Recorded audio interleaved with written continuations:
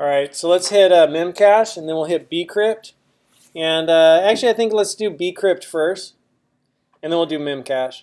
So if you're storing passwords, there's a little README. This is where you can learn about bcrypt right there. And if you're storing passwords, you want to encrypt those passwords. And you can find this code at GitHub, goes to 11, Golang training. And yeah, so man, if you're storing passwords, you want to encrypt them. And so this encrypts your passwords and unencrypts them. So there's a package at this place, golang.org x crypto bcrypt. So if I wanted to see that, I'd just take this URL and I would bring it over to Godoc.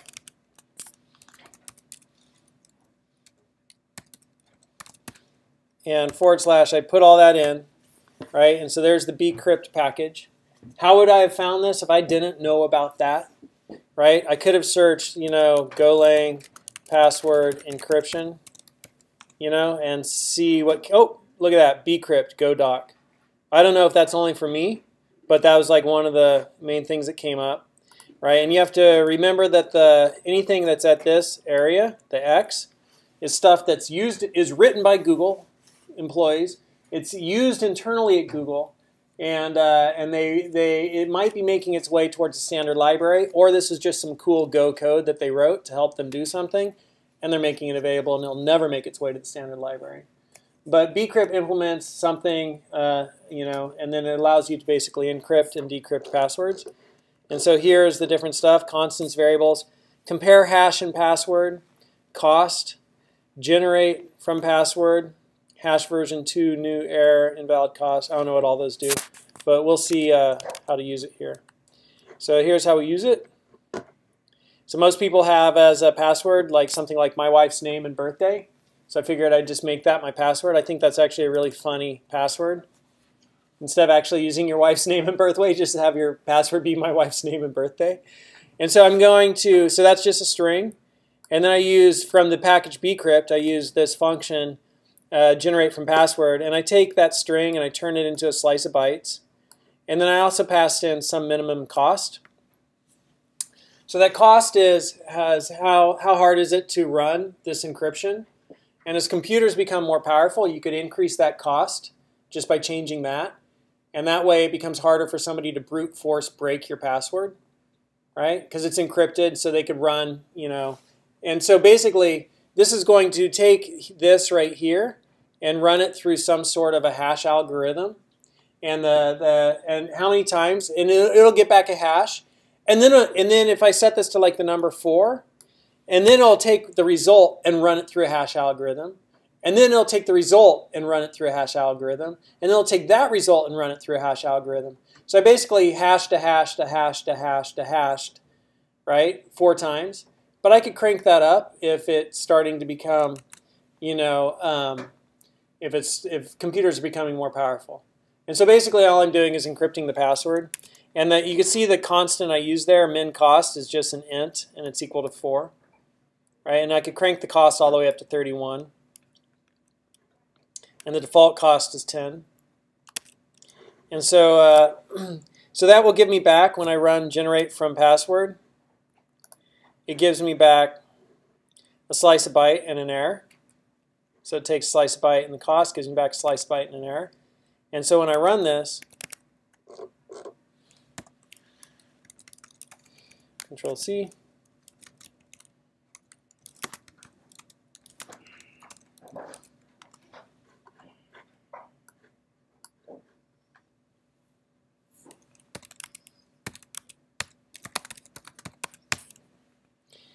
there's the slice of byte that I get back. So I just printed that byte slice right here, and it gives me all this right here.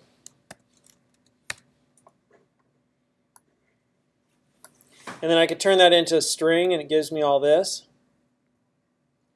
And then I turned it into hexadecimal with printf and said make it hexadecimal. And that's this one. It's kind of hard to see which one. Let's comment that one out and rerun it. So there's the hexadecimal. And then I could use compare hash and password. and I could give it the original. I could give it a. So what's compare hash and password want? Compare hash and password wants the hash password, and then the password is a slice of byte. And they're both slice of bytes. So here's the hash password, and it's that slice of bytes. So that's the encrypted stuff. And then here is the original password. Are those going to match? Is that going to return? Because compare hash passwords returns an error. And it returns an error, returns nil on success or an error on failure. So if error is not nil, it doesn't match, right?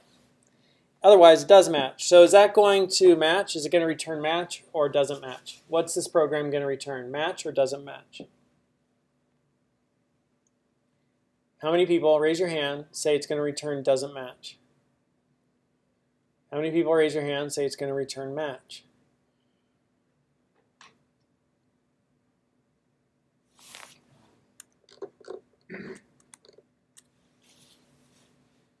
Let me help you out.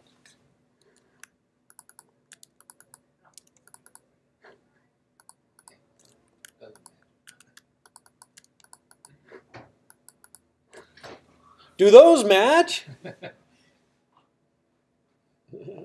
That's going to be doesn't match. And we can see that right here. Doesn't match. Right? Those don't match. Well, what if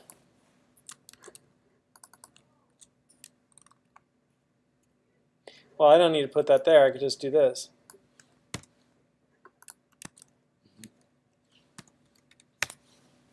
Match. Right? So I got the encrypted version right here, and then I got the unencrypted version. I compared them, and it says, hey, it matched. How would this work in the real world? Where would this P be coming from? Like first time they sign up, they enter what they wanted as password, we encrypt it, right? And we get back a byte slice, and we store that in our database, right? And then the next time they come back, they log in, they give us their password for login, so we grab this, we get the byte slice from the database, which is stored as their password, and then we take what they just gave us in the form as their password, put it right here, run this, and see if they compare. And if they match, you're in. And if they don't, I'm sorry, your password doesn't match. And we are not storing their password on our server. Are you providing the hash that it's working from? Or is, I mean, it's got to use the same one every time, right? Yeah, I don't know what's going on under the covers with bcrypt. All I know is that it looks good, you know, and it's been referred to me by people who know so much more than me. Caleb, right? Okay, but you're not defining any particular hash that's using it. Somehow it does that over and over again with the same one? No, I'm not building up the hash. You're not building the hash. I'm not building the hash. All I'm doing is using generate from password from bcrypt. And then you could go look at bcrypt and say, how does bcrypt do what it does? And bcrypt uses you know, Provost and Mazier's bcrypt adaptive hashing algorithm, whatever that is. Okay, whatever. I'm just thinking it's got to use a different hash for different situations, but it's got to save the hash. It's got to salt it. You're thinking about salting it. What's salting? So if my password is password, which a lot of people have, and your password is password, which a lot of people have, and we could go look in top, you know, 100 passwords used, right? There's a list that's like, you know, here's a list of the top 100 Adobe passwords. Maybe somebody hacked this, right? Right? And so 1, 2, 3, 4, 5, 6 is a really common password. 1, 2, 3, 4, 5, 6, 7, 8, 9 is another one. Password, Adobe 1, 2, 3, QWERTY, 1, 2, 3, 4, 5, 6, 1, 1, 1, 1, 1, Photoshop, right? I love you. Let mine? I'm not sure what that's about. Let me in. Oh, I was thinking it was German. I'm like, interesting. Chocolate. I won't read that one, but it has something to do with the pho restaurant.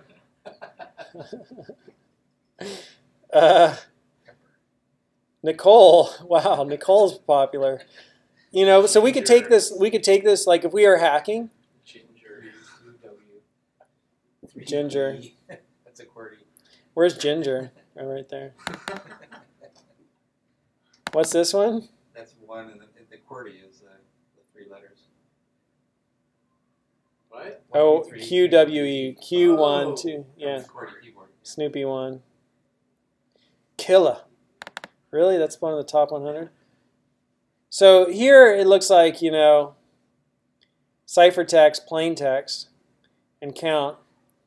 We do not yet have the keys Adobe used to encrypt passwords users affected by their most recent breach. However, thanks to Adobe choosing symmetric key encryption over hashing, selecting ECB, whatever, all this. So maybe they're just saying this shows up 191,000. This shows up this many times at Adobe, right?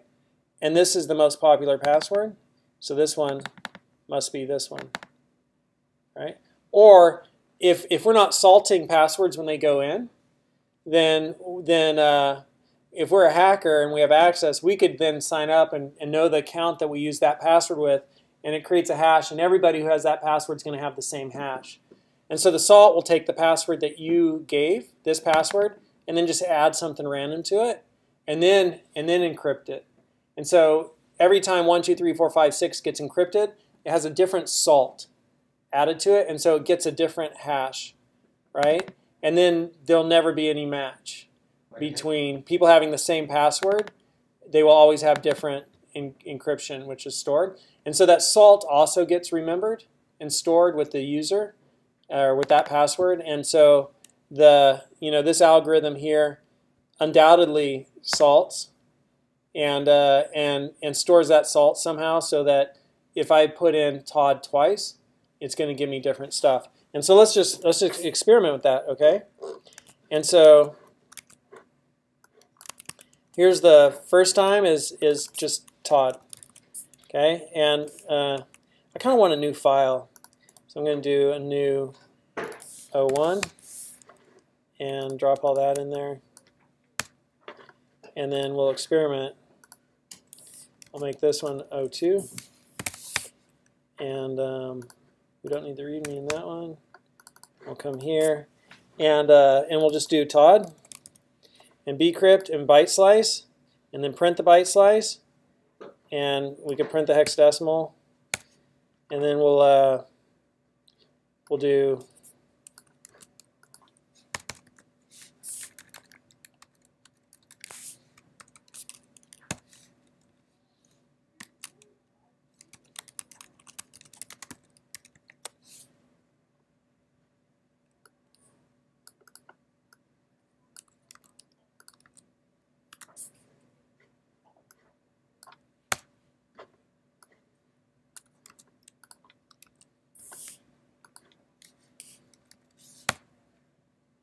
we'll do it like this.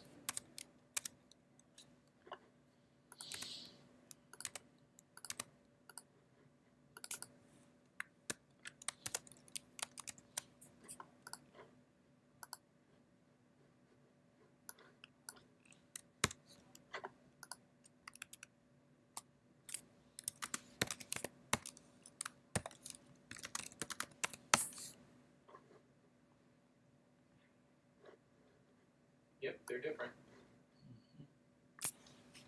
They begin the same though. Yeah, ends on 75, ends on 121, ends with E79, ends with 34B. And we encrypted the exact same thing.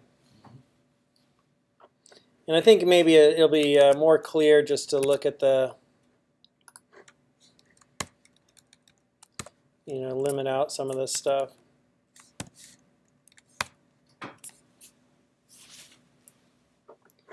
And they follow the beginning's pretty similar, but so anyhow, right? 2 people have the same password. Good luck. Every password that we have in our database is going to be some crazy, unique, massive string. That's cool. I really like that.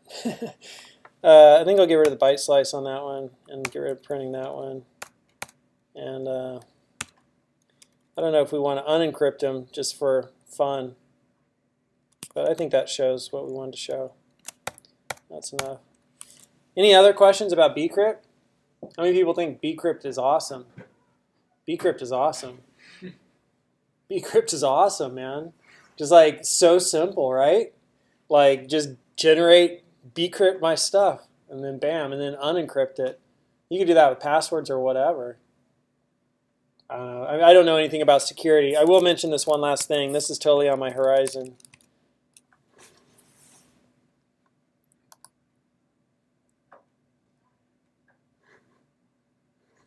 Where's the stuff I want to do? Watch list. There we go. So I want to do these courses. Stanford Cryptography. And then these algorithm courses right here. Part 1, Part 2. Those look awesome. But I missed that one. And this one, who knows when. I got so much on my plate right now. So that'll be maybe this summer or something. Bcrypt.